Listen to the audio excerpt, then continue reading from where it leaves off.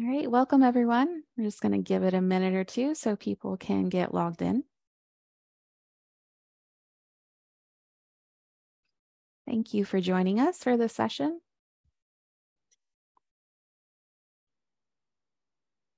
I see people rolling in, but we'll give it another minute.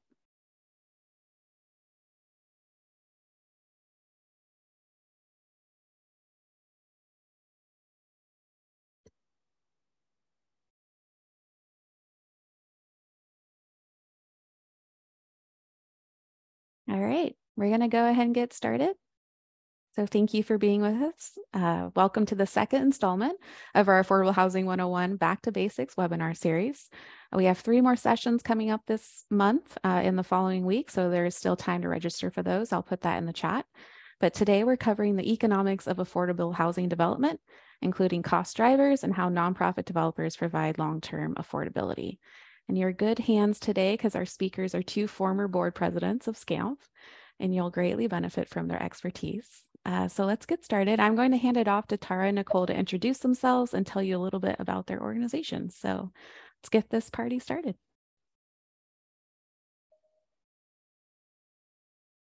Tara, Nicole, if you want to introduce yourselves. I can go ahead. So good afternoon, everyone. So excited you're joining us. I'm Nicole Narori with California Housing Partnership, and I'm the Director of Financial Consulting for the Central Coast region. CHPC, as we're commonly known, is a private nonprofit organization that was started in 1988. And we call ourselves California's experts in sustainable, affordable housing, finance, and policy. And we are unique in that we combine on-the-ground technical assistance and policy leadership, both at the state and national level, to increase the supply of affordable homes in California. We are definitely public mission driven, and we want to provide housing that is sustainable and affordable to working families, homeless, veterans, seniors, and the disabled. So for those low-income folks across the state. Great. Good afternoon, everyone. My name is Tara Borowskis. I'm the Executive Director of Community Corp of Santa Monica. We're a nonprofit organization that was formed in 1982. Our mission is improving lives in neighborhoods by providing affordable housing in high opportunity areas. And we just celebrated our 40th anniversary, and we built over 1,900 units of affordable housing, primarily in Santa Monica, but we did build our first building in the city of Los Angeles a couple years ago. So we're very excited about that. And we started as a nonprofit organization, and we still nonprofit sort of community-based organization. We were formed by activists in the room, who are concerned about gentrification, and we very much keep our community roots, and we like to do everything ourselves and really be connected with the community. We currently have several projects under construction in Santa Monica, as well as one that just started in the city of Los Angeles in Westchester. So this is just, we're going to start with a little bit about our work. And so this is just to demonstrate where all of our buildings are. So one of our key principles is that we really want to focus on improving life circumstances for our residents. And that means being in high resource neighborhoods. And, we really had started out in Santa Monica. So, as you can see, we're near the ocean. So it's a wonderful coastal community with high quality schools, transit, we've got the Expo line, and a variety of job opportunities. So it certainly fits in with the idea of putting housing where jobs and transit are. So we'll show you a little bit about what our model is, some specific examples of the types of buildings we build, and we can talk a little bit about the benefits that nonprofit groups like us bring. So, there are a lot of different terms for affordable housing that are bandied about. Our specific one has to do, like I said, with putting permanent affordable housing into neighborhoods that don't have it currently. And, nonprofits all have sort of a different angle that we work on. And this is just, Community Corp's the way that we approach it, but certainly all of us have that same idea of providing that permanent, high quality, affordable housing. Oh, somebody's saying that the screen is still blank, so hopefully that could be fixed, because we do want to show some of these images. One of the things that I think is really wonderful about nonprofit affordable housing developers, not to be biased, is that we really put mission at the forefront of our work. So we focus a lot on some of the principles that we're aspiring to have embedded in our project. So for example, environmental sustainability is one of our key principles. So we make sure to infuse that into all of our buildings. So the rents for our affordable housing model, and many of us nonprofits in the area, they are sized to a person's income. So that is how we try to maintain long-term economic sustainability. So it's basically sized to 30% of a person's income, so that the rest of their income can be used for the other household needs that they have, such as food and transportation and those kinds of things. So for us, we focus on lower income households from 30 to 80% of the area median income. And so that translates into rents that start at about $450 a month, all the way to about $1,500 a month. And the reason for that large range is that we offer 1, 2, and 3 bedrooms. And so the rents can be sized to the number of people in the household and then the size of the unit. So for example, one person household at a 30% area median income would be paying the $450, and then say 4 or 5 people in a 3-bedroom would be paying more like $1,500. And just to translate that into how that compares with market rate rents, at least on the West Side, as you probably all know, it's horrendously expensive. Right now, market rate for, I would say, a 2-bedroom is probably at least $3,000 a month.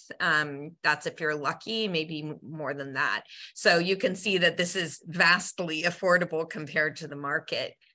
The typical household income range that we serve starts anywhere at about $18,000 a month, and it goes to $80,000 or $90,000 a month, depending on a year. I'm sorry, depending on the number of people in the household. So that could be, say, one breadwinner who's supporting an entire family of 4 or 5 people, or that could be, you know, one person making minimum wage or living on Social Security. And, you know, we serve a wide range of people, including families, seniors, and homeless individuals. Okay, so let's show you some examples. So this is our most recently completed building that just completed last month. It's called Las Flores. It's in the city of Santa Monica. And one thing that was really great about this building, besides the design and the affordability and everything, is this was a direct product of AB 1763.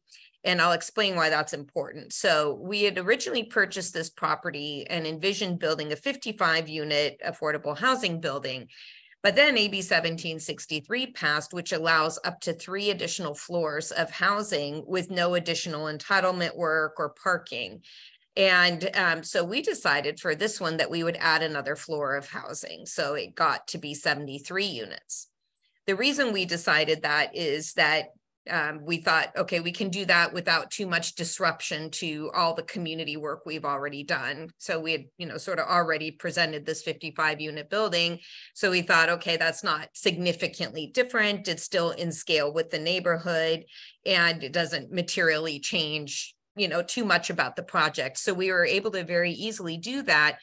And that alone reduced our project costs by 10%. And I can talk a little bit more about some of that, but basically we have fixed costs on some of our buildings, and then we have per unit costs. So something like land is a fixed cost, which means you pay what one cost, say $10 million, no matter how many units you put on it. So right away, you can see if you can spread the costs and provide more units, that is a more cost efficient strategy. So that's something unique about this property. So let's go on. So we build new construction and rehabilitation as well. So there are benefits to buying buildings and maintaining people's residency and being able to restore them to their original beauty. So this building was almost 100 years old, and that's what we did.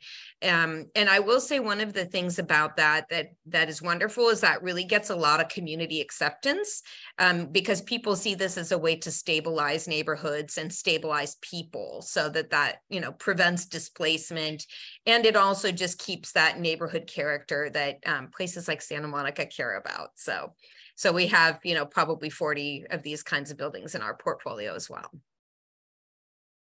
And then there's inclusionary housing, which some of you may have heard this term. And basically it means that for market rate developments that happen in a city, they must also provide for some affordable housing. Now, this looks different in every city. I will say, I feel like Santa Monica has one of the most progressive policies with regard to inclusionary housing.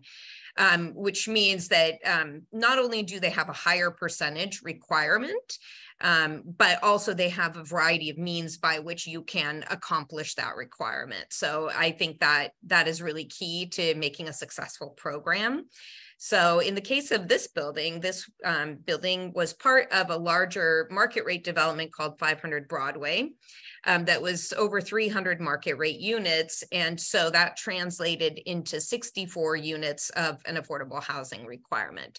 So what the market rate developer did is purchase the land for us and provided gap financing. So this 100% affordable 64 unit building was built with no city funding. Which means that city funding can be used for other projects. So it stretches the dollars, and you've all heard that term, leveraging. But certainly it is a huge benefit to both the city for being able to produce more affordable housing, but also for the residents to get to live in this beautiful building. And I really love the design of this one. It was LEED Platinum, so highly environmentally sustainable, but also they really focused on a lot of air and light. And it's on Lincoln Boulevard, so there's some pluses and minuses to that location, but it really turned out wonderful, and people are really happy living there. So if there are questions about inclusionary housing specifically, we might talk about that later on. So next slide, please. And, another type of affordable housing is modular housing. And I know you've all probably heard about some of these types of projects, which are built in factories. So we have our own that we'll be starting. We just paid the deposit to the modular factory. It's a small building. It'll be 13 units for transition-aged youth and families. So I know there's a few developers who have tried to do that. And I guess I'll say the verdict is still out as to whether that's really going to be the game changer that brings down costs over time. But the only way to find out is to try it and build those partnerships and see if we can really accomplish that. Next slide, please.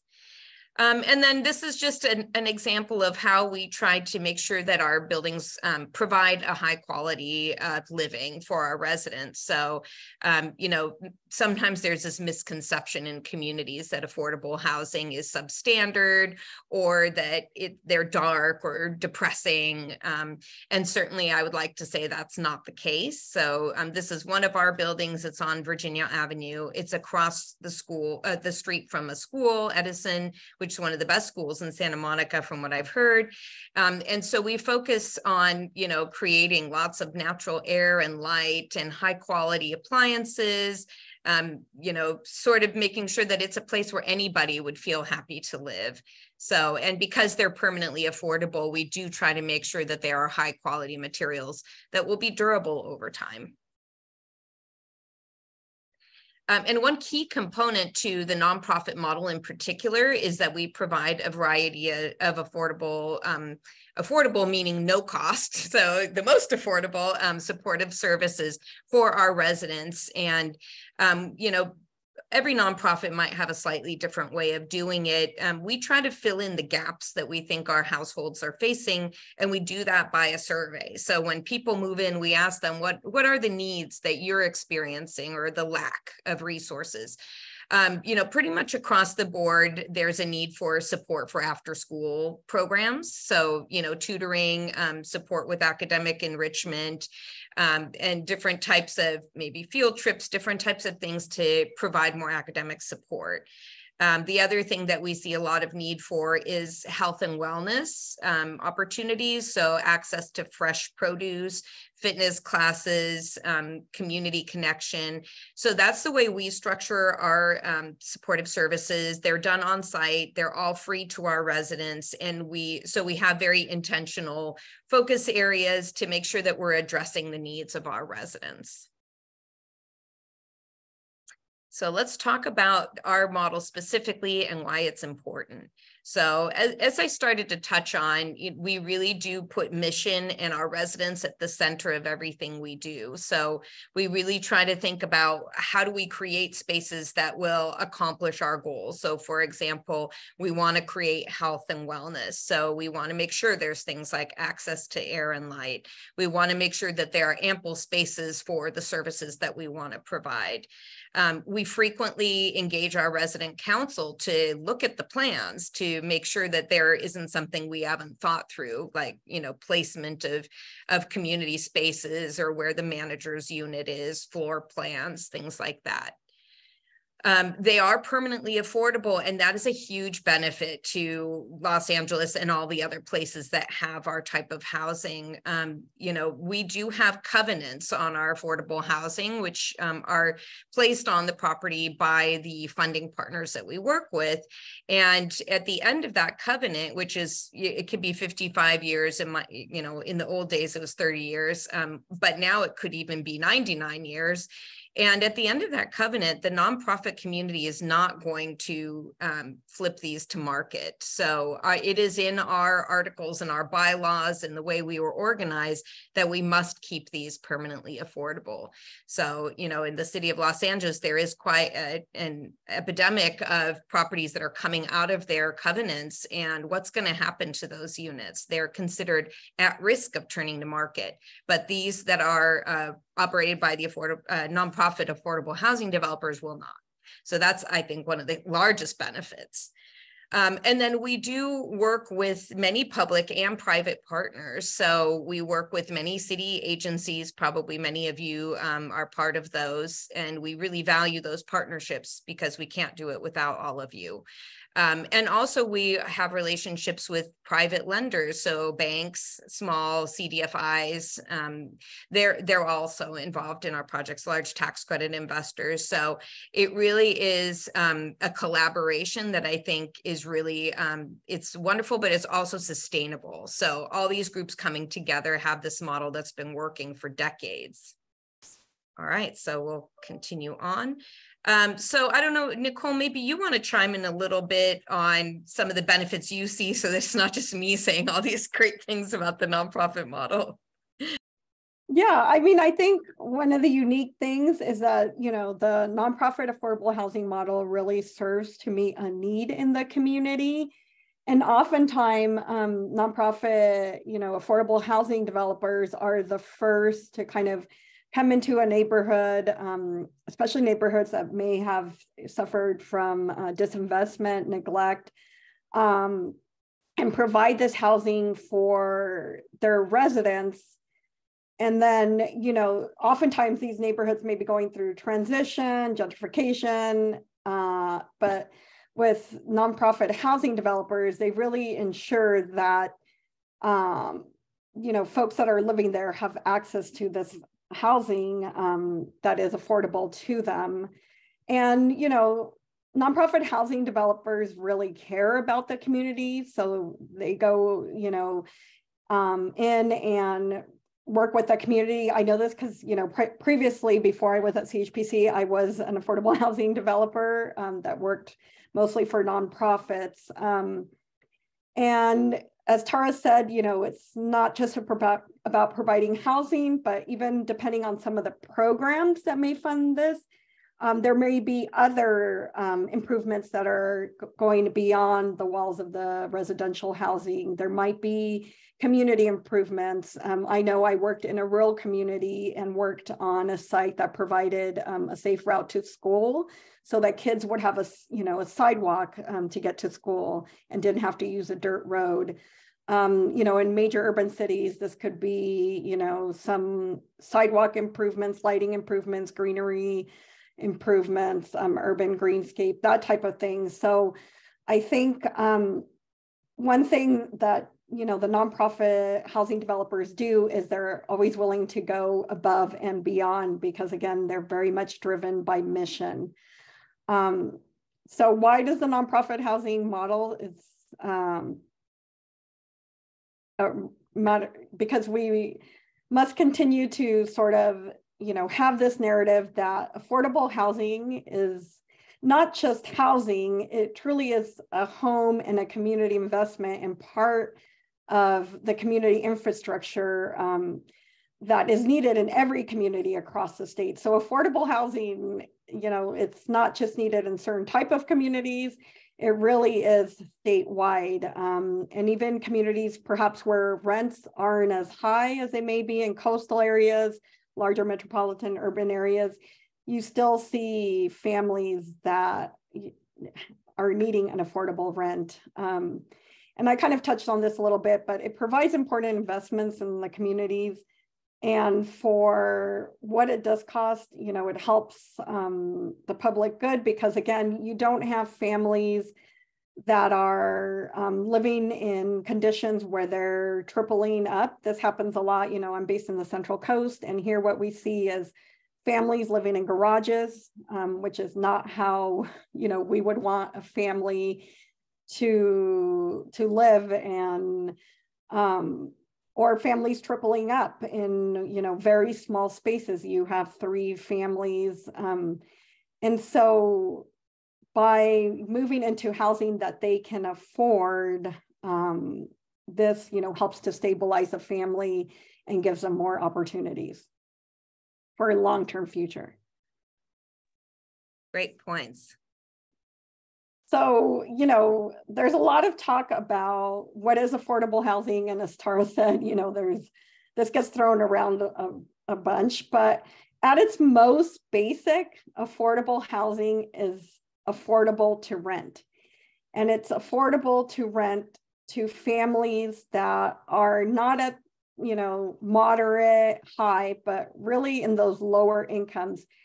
And why does that matter? So every year CHPC does releases a housing needs report, and we do this by counties, and then we do a California statewide. And what we found, like for our report in 2023, is that the median rent in California has increased 38% since 2000. While median renter household incomes have only increased by 7%. This is adjusted for inflation. And I think we all feel, the burden of costs going up. We can see it with gas prices. We can see it with groceries. Certainly the housing market, if, luckily I got in a while ago, but if I were to try to buy a home today, I'm not sure I could do it. But you can imagine if you're a low income household, extremely low income household, how having to go out there and pay, $3,000 for a 2-bedroom apartment. I mean, that just impacts folks' quality of life and their potential for success in the future because they're having to make some really tough choices, rent, health.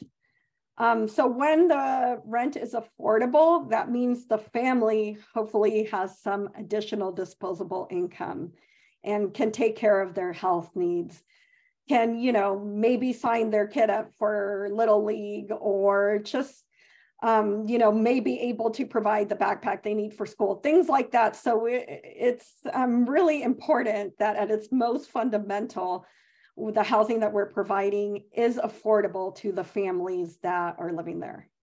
Yeah, and I just wanted to chime in on that too, is that one thing that sometimes people don't know is that you income qualify someone when they first move in. But if their income grows over time, if they improve their circumstances with a better job or whatever that may be, they don't have to leave. So it is permanent housing. So sometimes I hear out in the community, oh, well, you're pigeonholing people into poverty and forcing them to stay in this kind of housing, which first of all isn't bad housing.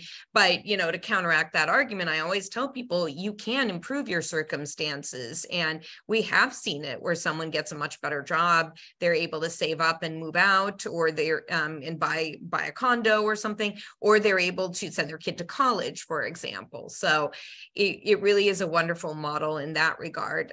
The other thing I wanted to say is that nonprofits more frequently take Section 8, or much more willingly than some of our counterparts, which helps the people whose incomes fall below that range that I gave you earlier. So I saw a question in the chat about that.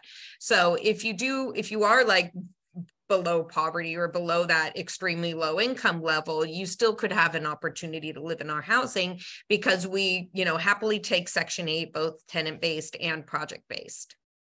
Yeah. And one thing, and the data consistently shows, so in our report, that 79%, which is a really high percentage of extremely low income renters, are paying more than half of their income on housing costs, compared to 6% of moderate income renter households.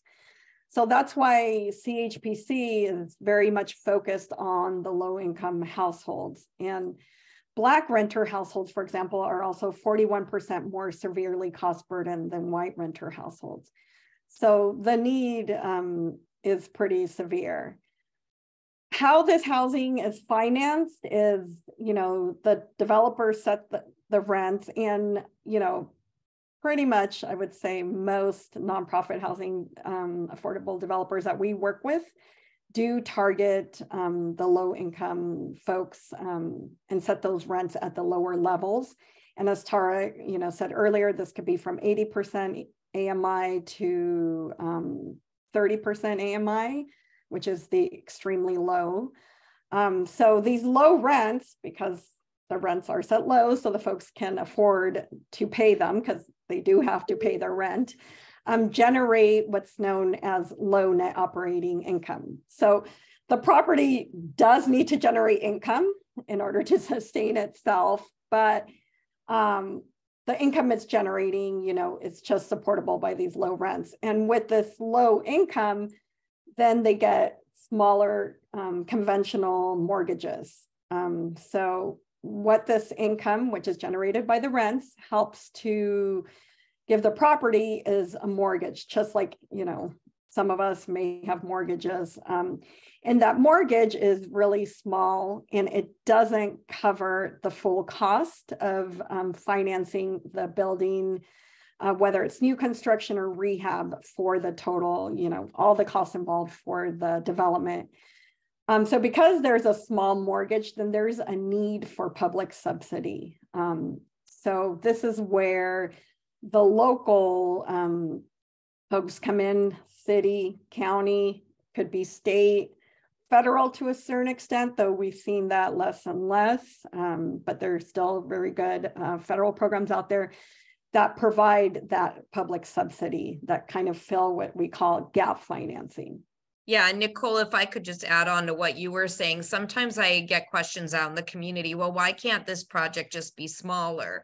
And that is because of kind of what Nicole was saying, is that our rents are really low. So our operating cash, which is that net operating income, is low. But it has to be positive, right? So the way we model these is every building is its own business entity and is self-sustaining. That's one of the successful aspects of this model, is it is modeled to take in the rents that it can collect, even though they're low rents, and pay all of its bills. So, I'm working on a few projects on the West Side where the neighbors are like, well, can you just take 2 stories off? And then it becomes a small project. The cash flow doesn't pencil over time. So I try to explain that in that, we have low rents, therefore we need more units and economies of scale to make it not only pencil on the upfront construction side, but long-term. Right. because yeah, we want these buildings, these properties, these investments to be healthy for the foreseeable future, because if something happens, then who gets most impacted are the folks that are living there. And it's not easy if you're low income, extremely low income, to just go out, stay in your neighborhood and find some place to rent. So affordable housing is financed. It's very complex and very complicated, and this is what I do day to day. So, you know, there used to be a time when projects were pretty much what we call a vanilla project. And now, just with the complexity, you know, projects have become more and more complex. And part of this is because there's multiple levels of financing that is needed. And that's kind of one of the cost drivers with these projects, is that in order to finance these projects, and finance means you're either building a whole new building or you're doing substantial rehab work on an existing building, then you need money to pay for all of that. And it's pretty expensive, because just in general, it's very expensive to build in California. This is the reason why housing, whether, you know, it's ownership or rental, costs so much. So this is typically called the capital stack, and it's capital dollars, so dollar for dollar, that's going to help you build or rehab your building.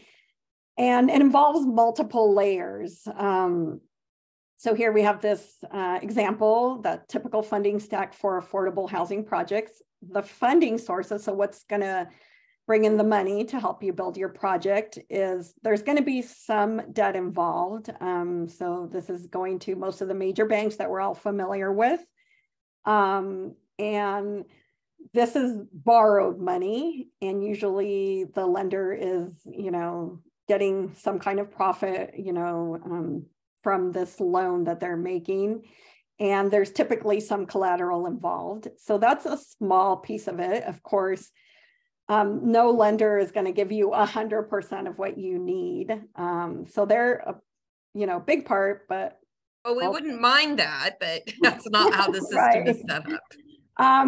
And then there's equity, and equity really refers to the private investment dollars that are brought in when, you know, a project secures tax credits, which here says, you know, the main source of funding is through the low income housing tax credit. So nowadays we do have different models that are able to move forward without low income housing tax credits, but that's like one out of, I don't know, the majority of projects. The majority are going to go through the low income housing tax credit system. And so developers go and compete for these credits, and there's a 9% credit, which is the competitive program, and there's a 4% credit. 9% is a higher percentage than 4%. So 9% projects bring in more equity. However, 4% credits, they're not competitive, but they have to be married with bonds, which I don't know, like when the bond system went competitive, but it used to not be competitive, and now it's highly competitive. So this is a very competitive system that developers have to go and apply for. And like, you know, with the 9% program, there's only 2 times a year that developers can apply. With the non-competitive, but the competitive bonds, it's 3 times a year.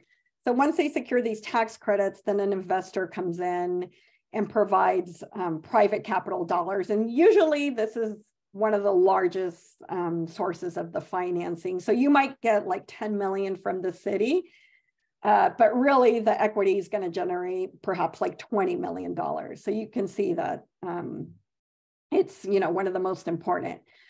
And then there's also public and soft financing, and that's what they get from the local folks or state or federal government. And that's usually the first layer that comes in. So before you go out and get debt and you compete for tax credits, you're trying to compete for local financing because that's usually your first relationship, your first partnership. You're building in the city, like, you know, Tara builds in the city of Santa Monica. They know her, she knows the folks there, and they want to support developments in their communities. So they may put out a NOFA. Most of these are competitive, and she'll try to secure this funding. Once she does that, let's say she gets 2 million, then she goes up the next level, which the next level in our field is usually going to the state, and that's HCD for their numerous programs. And what makes this, you know, extremely difficult and not the most efficient is all these funding cycles are on different timing.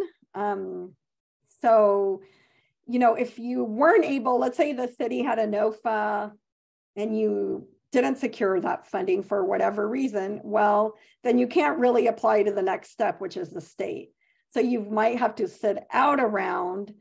So as we all know, time is money. And so this means that, you know, most affordable housing nonprofit developers get a loan when they have a site and are planning to build. And so they're paying interest on this loan when they're just sitting on the property waiting to build. And what also makes it extremely difficult is that all these funding sources have different policy priorities. You know, the locals, like City of LA has its own funding priorities. State HCD has a funding priority.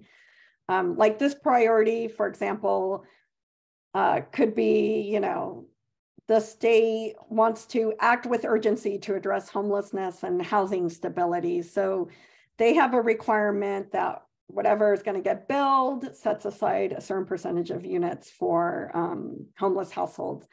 So this takes time, and it's a highly competitive system. I mean, for the Supernova that the state released last July for MHP, which is multi-housing family program funds, it was oversubscribed 10-1. So that just gives you an indication of the need out there to secure this.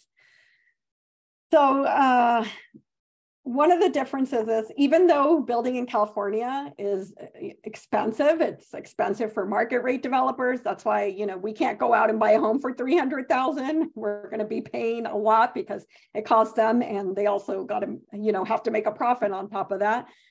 So it's just expensive to build in California. But what's unique about affordable housing is that for market rate developers, they're able to sometimes, you know, move quicker because they, you know, their conventional funding stack to build their housing is regular debt and then equity that they bring in. They don't sort of have all these layers and aren't waiting on these cycles to apply for one application and apply to the next one, compared to affordable housing, which has this unique piece, the piece in yellow, which again is the soft sources.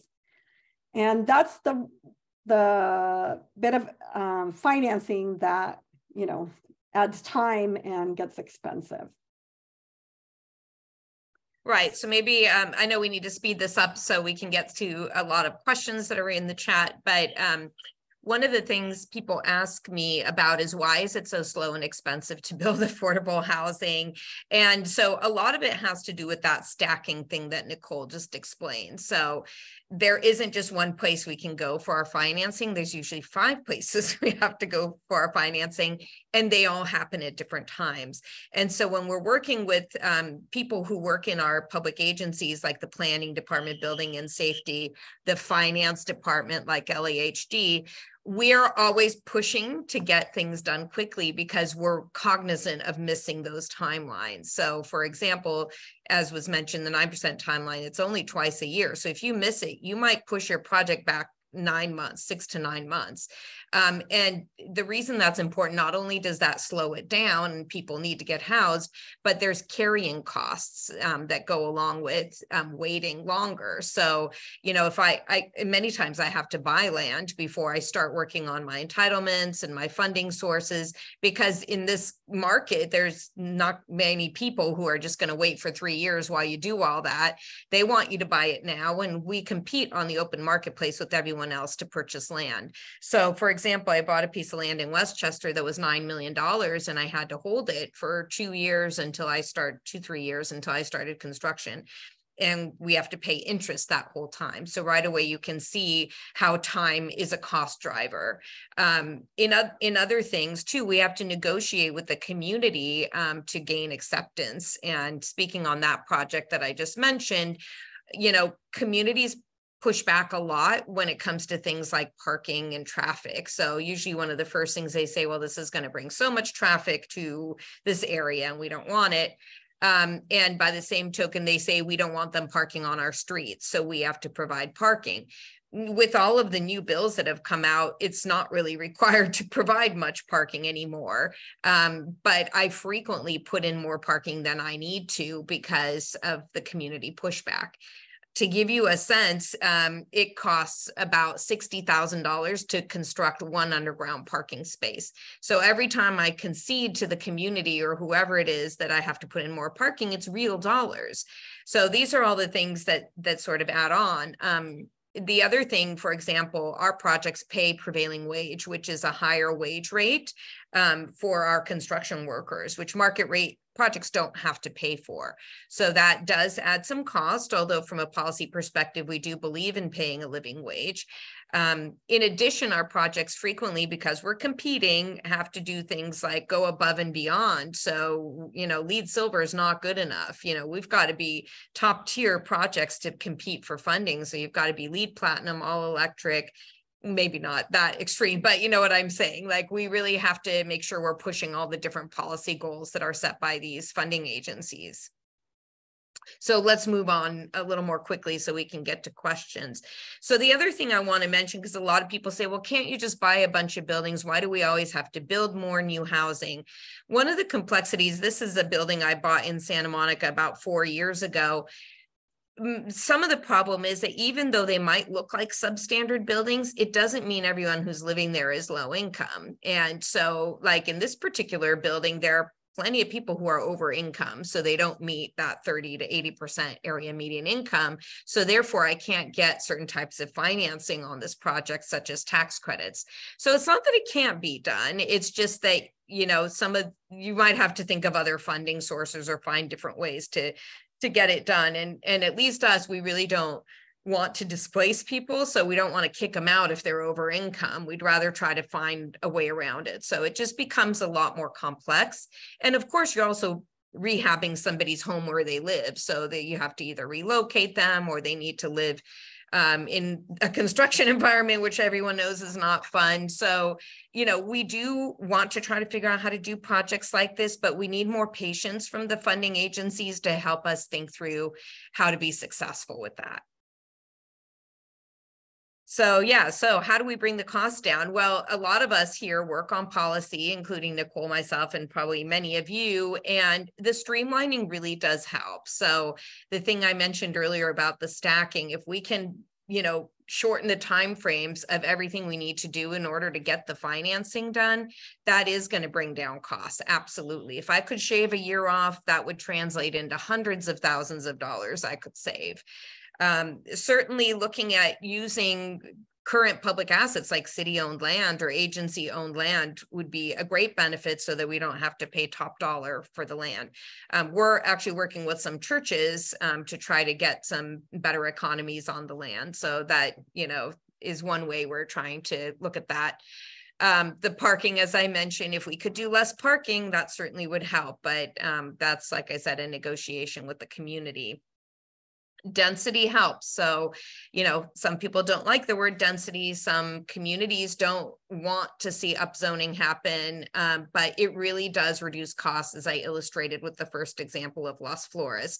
More units on the same site means less cost many times. Now, not in every case.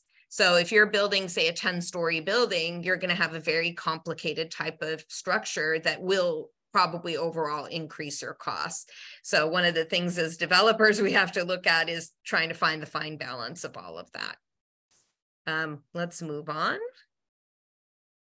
All right, great. We do have 15 minutes for Q&A, which is great because I am seeing a lot of really good questions in the chat. Great. Well, thank you, Tara and Nicole. I'm going to start with one question that I see commonly, and it's how do you decide who your tenants are, and how does an affordable housing developer find those tenants? Right. Okay, great question. And that can be different depending on the jurisdiction. For example, in the city of Santa Monica, everyone goes through the city's affordable housing list. So you apply directly on the city's website, and it will give you all of the options that are available as they come up. We screen for income primarily because obviously we're trying to serve people of lower incomes. Beyond that, the screening isn't, we don't do a ton of screening. We do screen out things like sex offenders because we have children living in our buildings, really serious crimes, but some of that is also dictated by funding sources. So there may be slight differential, but we really don't do a lot of screening aside from income and those really egregious things that I just mentioned. In the city of Los Angeles, it's a lottery. So our last building in Mar Vista, we had 50 units. We held an open lottery. There were 8,000 applicants. I mean, it's really heartbreaking, honestly. So it's just a random lottery, and then you put people on a waiting list. So that's how we select our tenants. And you publicize, most of the time, local newspapers, community partners, like a community center. I know, I've seen that, and it's just to get the word out that there's this opportunity out there. Right. And then in City of Los Angeles, we have the coordinated entry system for people who are experiencing homelessness. So if that's a component of the project, which many projects have that, then we pull from that list for those units. So I have a quick question for you both, and it's summarizing a few of the questions in the Q&A box. So going back to NIMBY opposition, or just opposition in general to a project, how do you, what impact does that have on the financials of a project? And in what ways does it prohibit effective development? And then also, are there any laws in place that are currently prohibiting effective development as well? You want to start, or you want me to, Nicole? I mean, so the way NIMBY can affect it is that it can impact the timeline, and again, just make it longer, because at least in the jurisdictions where I've worked, the city council doesn't want to approve a project that has a ton of opposition. So it's going to get dragged out a little bit longer, because there's going to be more communication, perhaps with the opposition. So it's not just, coming in, approve my development, and there off you go. And then, as a developer, you're gonna have to invest more time and manpower to reach out to those folks. You're spending time talking to the community. You're spending time talking to the folks who are gonna make a decision. You might have to go back to the drawing board, depending on what the opposition raises. And if it's something that you can address, of course, being a good partner, you want to address. So that may cause some tweaks to what you're trying to get approved. So it definitely, just thinking about it from the front end can add more time, which adds a little more cost.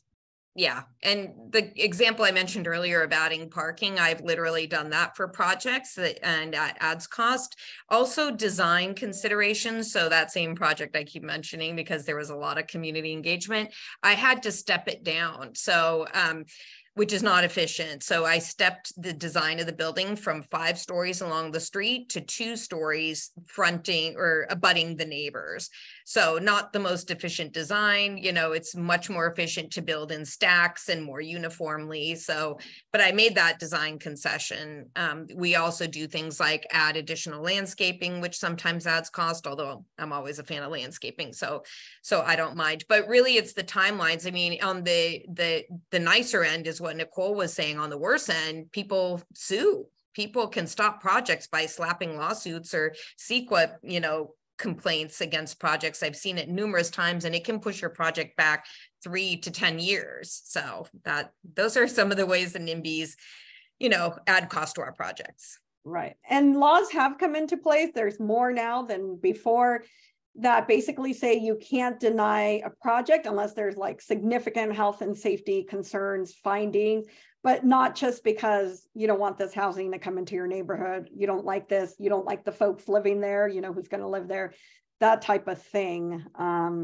So there are a few laws on the book, which again is part of that streamlining effort and to make it easier to improve just the general approval process, which everybody has to go through. Yeah, I can't really think of any laws right now that would make it harder for us to build. I would say that on the contrary, we've gotten lots of bills that help. So SB 35 has been a great one, AB 1763, you know, some of those, we actually use those and they help a lot. Right, density bonus laws. Mm-hmm. Here's another question. Someone wants to know, what are the main differences between nonprofit affordable housing developers and for-profit developers who do affordable housing? Maybe I'll let Nicole do that one. So I've worked for both. And I would say, so when I worked for a for-profit housing developer, it was what I was talking about to finance the project. And this was a few years ago, so I don't know if this has changed, but they didn't really need to tap into local resources. They pretty much just were able to make the projects work with conventional debt and equity. And so in that way, they were able to move faster, be more efficient. I think, you know, they also were really good about having their design program in place. So it wasn't that they were doing cookie cutter projects, but I would say it was less uniquely tailored to the community, maybe than some of the nonprofit groups that I've worked at. I mean, it was still a very good product. But, you know, they did work with certain architects, sort of have the design program, and unless it was necessitated by the community or kind of the design efforts, they sort of had what they built. So I think there was efficiency there. And, you know, I mean, there is, we like to say in the nonprofit field, there's the double bottom line, there's the mission, and, you know, the nonprofit does have to make a profit because it has to pay its staff and be able to do this over and over again. But yeah, I would say that's some of, you know, kind of the differences. And at least the company I worked for, it was, you know, there was a group that did the site acquisition and, you know, got the project approved. Then it was sort of handed off to finance, which was the application, like tax credit application and closings. And then it went to another group. I think in nonprofits, they sort of have a staff person that kind of stays with the project from the beginning almost through the end and through all those different cycles. So that was something a little bit different. You know, one thing that stands out is the idea that nonprofit developers, you know, sometimes they provide supportive services on site. We have a few questions about that in the chat. Can you guys talk about, you know, who pays for the supportive services when they're provided on site? And when it comes to property management and hiring those services, are you providing it? Are you hiring a third party? Can you talk about that process? Sure. So it depends on the types of supportive services. So if it's service coordination, which is what we call kind of just the regular affordable housing that's not, you know, deeply targeted, then usually it's paid for partially out of the cash flow of the building and then partially from the organization's pockets. So, and then in the case of the supportive housing, which is the more deeply targeted kind of more wraparound type of services, those usually are paid for by contracts through, say, Measure H or different county funding contracts, or, you know, and part of it can be paid from the project cash flow as well. And are you hiring, who's providing those services? Oh, yes. So in the case of us, we're providing those services, but what we do is we partner with other service providers in the area to bring in, say, workshops. Like we work with Providence St. John's, who brings in certain like health workshops, or Wise and Healthy Aging to do senior workshops. I think some groups, they just totally outsource their services to dedicated service providers. So, you know, it's done a few different ways. And that includes property manager or property management? So for us, we do our own property management, and some of the other nonprofits do as well, but there are some who just third party the property management. Another question is, what happens once the covenant expires on an affordable housing property? How is it kept affordable after that, or what happens next? Nicole, do you want to answer that? That's a good question. So, back in the day, TCAC only, their reg agreement only went for 15 years. And so I think, so the properties that I've seen that have those, again, this is kind of one of the upsides benefits to the affordable housing nonprofit model, is that the nonprofit just continues to own it and keep it affordable. They don't sell it. They're not in there to, flip it and turn a profit on the building. They don't kick their residents out. But it just, it just remains in the ownership of the nonprofit. And what ends up happening, though, is over time, and this goes back to those rehab projects, over time, the property needs major repairs, major rehab. And the ideal scenario is that then, whether a project received tax credits, when it first started or not, and those covenants have expired, the ideal scenario is that they're able to then either refinance it or syndicate it or resyndicate it, meaning applying for tax credits to be able to get a new infusion of cash to do something substantial in the property. And then what happens in that case is then all these covenants come back.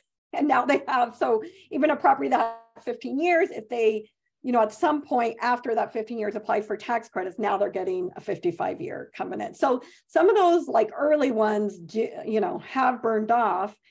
And at least for most of the groups that we work with, the nonprofits that we're familiar with, they just hold on to the property, but they need to eventually find some way to, get an infusion of more funds to be able to do those major repairs and rehab work that is needed. I think we have time for one or two more questions, but there was one question in the chat that I also am pretty interested in is, what about all these commercially available spaces following, COVID? There's all this office space. There's all these buildings around town. How easy, or what's the probability of being able to take those and convert them into housing? Yeah, I don't know if anyone's really tried to do that yet. I mean, I've looked at some buildings on the west side and they're just so out of range in terms of the cost to acquire them that it doesn't make sense for us. It might make sense in some of the less expensive markets, but I don't know anyone who's doing it.